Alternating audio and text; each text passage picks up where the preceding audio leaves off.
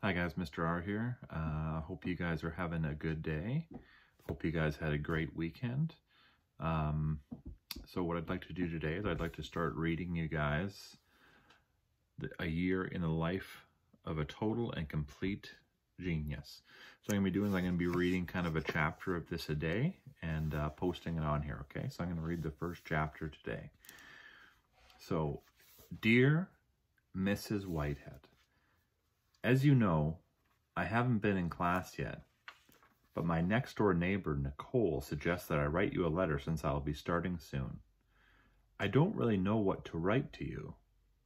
Maybe I will tell you a little bit about myself so that you feel like I'm starting school at the same time as everyone else.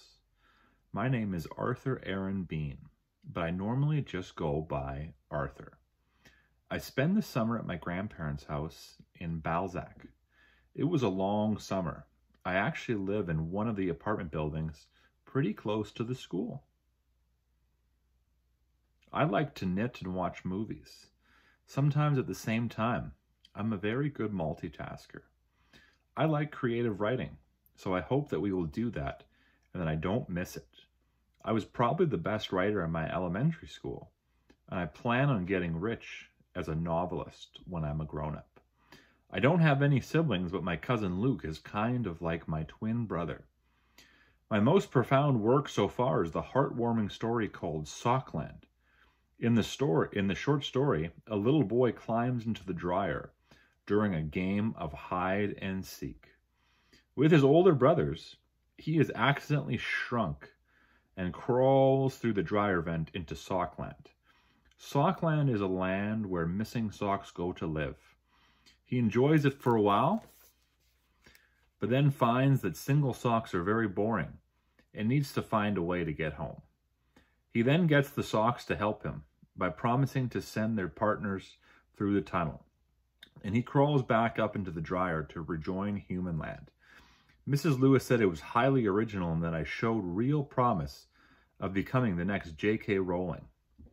The secretary told me that I'm in a class with some of the people from my elementary school so that I would feel more comfortable. Actually, she didn't say people. She said some of my friends. This seems weird because I wasn't really friends with a lot of the people in my elementary school. Actually, most of my friends went to the Catholic school next door to our school, and so I saw them all the time. I did have a couple of friends like Oliver, but mostly I wasn't friends with people in my elementary school because, besides, who would want to be friends with guys like Robbie Zack? I'm not friends with people who spell thoughts as thoughts. Good luck with that one. He's what my mother called a handful of trouble, with a capital T. Yours truly, Arthur Bean. Dear Arthur, thank you for your letter, and welcome to Terry Fox Junior High. I'm so pleased to welcome you to both my homeroom and my English class. I was also sorry to hear about the sad circumstances that delayed your start of grade 7. Please know that I am available to discuss anything with you anytime you may need. I am so pleased that you will be in my class. I hope we can explore and create some wonderful and imaginative spaces together this year. Since you painted such a good picture of yourself, here are a few things I'll share with you so that we can get to know each other. In my spare time, when I'm not making homework, I like to canoe cross-country ski and take my dog Bruno for walks. My favorite books is The Grapes of Wrath by John Steinbeck, and my favorite play is A Midsummer Night's Dream by Shakespeare. I hope that it will soon be your favorite play also, since we'll be studying it this winter. I'm glad that creative writing excites you, and it sounds like you're ready to challenge yourself in my class. I look forward to reading some of your work, and I hope to learn more about your hobbies as the year progresses. One more note, please be respectful of your classmates. Everyone has different strengths, and bad spelling doesn't mean that someone is not creative. Agatha Christie was a terrible speller, and look how famous her books are. Mrs. Whitehead. Dear Mrs. Whitehead, who is Agatha Christie? Yours truly, Arthur Ben. Attention, all future authors. Terry Fox Junior High is pleased to be participating in a citywide junior author short story contest. Writers of this contest will be published in a national junior authors issue of Writers Right Now magazine. You can also win $200. Deadlines for stories, April 1st. Watch this board for more details. So the assignment was a personal letter. Write a letter to your future self. The time is up to you. You can write it to yourself at the end of the school year, when you are graduating high school, when you get married, or maybe when you are retiring. Imagine what your life will be like and ask yourself some questions. Be sure to tell yourself about your life now too. Please ensure that you use the proper letter structure we covered in class. Due October 8th.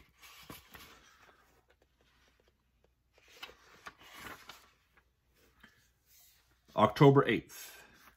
Dear future Arthur. Hello, how are you? I am fine. Thank you for asking. I was surprised to find out that you live in New York, although a penthouse on Park Avenue sounds nice. It's one of the most expensive places in Monopoly. So you must be very famous and rich. Does your cousin Luke still live next door? It's so nice that you guys get to share a pool and see each other every day. How is your wife, Kennedy? It seems so funny to me to think that it was only this year that you met this blonde goddess. Remember how you saw her every day in class and never said anything to her. But then you asked her to dance at this Halloween dance. It was so nice the way she fainted in your arms, and you were so manly, picking her up and carrying her out of the dance. From then on, she called you her prince. Does she still call you Prince Arthur? I can't wait until this actually happens, since it's only October here. I bet the Halloween dance was the same night Robbie Zack got rabies and died. May he rest in peace. How is your most recent famous novel coming along? I only just started part of one of our autobiography, and I am still working on the greatest novel ever. Plus, now I'm starting a story to win the story competition. But, of course you know that because you won it. I'm so glad you were able to finish it in your novel in 1 year, and then write 45 more books. Which book did you sell to become a movie first? I hope it was a good one. In case you were wondering about me, I guess things are okay. Pickles has run away again. She was a terrible cat anyway. And her hair was falling out. I think she is sad. Or maybe she ran off with a Tabby 2 doors down to start a new cat family. Whatever I have, almost finished knitting my first sweater. Nicole from next door says that my stitches are very even. I hope it's finished by the time it's cold outside, which means might be tomorrow. My next project will be a sweater for Pickles if she ever comes back. Please tell Kennedy that I love her and write back soon. Sincerely, Arthur Bean. Arthur, your letter flows well from one topic to another, and you've done a nice job of creating a new world for your famous self. Remember to use different paragraphs for different ideas. This will help to separate and organize your letter. Your use of humor is great. However, please refrain from killing off your classmates. Respect goes a long way. From Mrs. Whitehead. Ongoing reading journal. As we move through the year, we will be reading and discussing books in class and in small groups.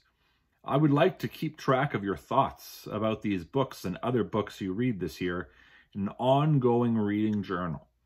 You may want to write about how the book made you feel, what you like to do, or what you did not like about the book, or what the book means to you. Feel free to write about the books you read in your journal. This is your space. I will be marking these with a participation mark, meaning that You may not be judging your writing style or your feelings about the book, but on how you respond to the work overall. Hopefully, writing down your thoughts about what you read will evaluate the in-class conversations. October 12th. Dear Reading Journal. Do you mind if I call you RJ? I've always wanted to have a friend who goes by his initials. There was a kid named PJ in my elementary school, but he wasn't very nice to me. He used to hang out with Robbie Zach, and together they would pick on kids who were smaller than them. It's not my fault that I'm short. PJ used to laugh when Robbie Zach would put moldy sandwiches in my gym bag every morning after the bell rang. Robbie would tell people that I smelled like farts because my last name was Bean. But I smelled like farts because he put moldy food in my backpack. Like I try and tell my dad, it isn't easy being Bean. So I think maybe Robbie is like the jerk kids in Word Nerd. Or maybe like the whole school in the Chocolate War. Although Robbie never beat me up. So I guess it's not as bad as it in those books. Speaking of books, I thought Word Nerd was good, but the Chocolate War was boring. I didn't get the ending. Did the guy die? I can't tell. Anyway, RJ, I've been reading a lot of books because I am a writer too. In fact, there's a writing competition at school, and I'm going to win it. Good night, RJ. Yours truly, Arthur Bean. Okay, so that's the end of chapter 1, guys. I'll read another chapter tomorrow. Okay, have a great day.